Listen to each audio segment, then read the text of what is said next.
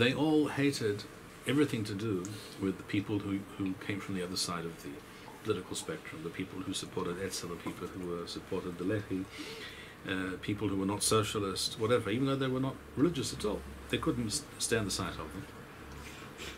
And they instilled in a huge number of people in this country, a huge swath of the population, they instilled in them a true hatred for anyone who was not part of the socialist Zionist ethos.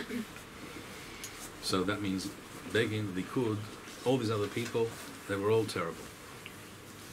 And you could do anything you like to them, by the way. You have to understand, this is not something, when I say you could do anything you like to them, I'm not exaggerating. In the 40s, for example, in Minyanan, people from Ben Gurion's circles, young thugs, were deliberately sent.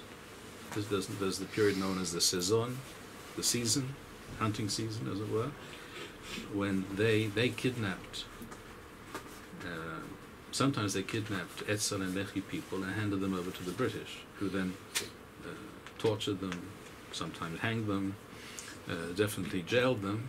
They did this. This is well known. I'm not telling you anything that you probably know or you should know.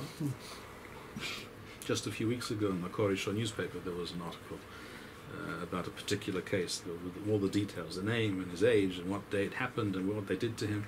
But in some cases, as it happened in this particular case, that was written up in that paper, they also killed them. They didn't hand them over to the British, just killed them.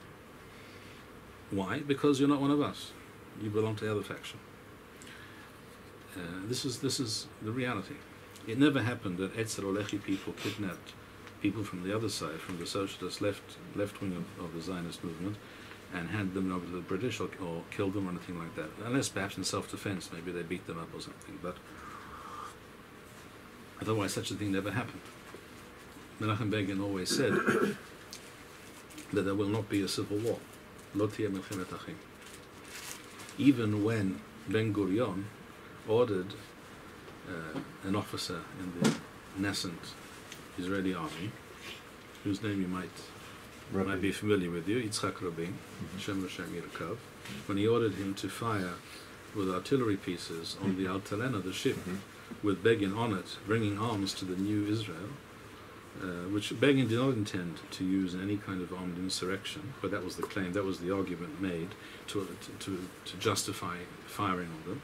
The aim was, and they hit the ship and killed some people, the aim was to kill Begin, so he couldn't function and create a base of power that would be some kind of opposition to Ben Gurion. That was very deliberate. And when people jumped the ship into the sea, right near the beach, they fired on them with rifles in order to kill them, and some of them were killed.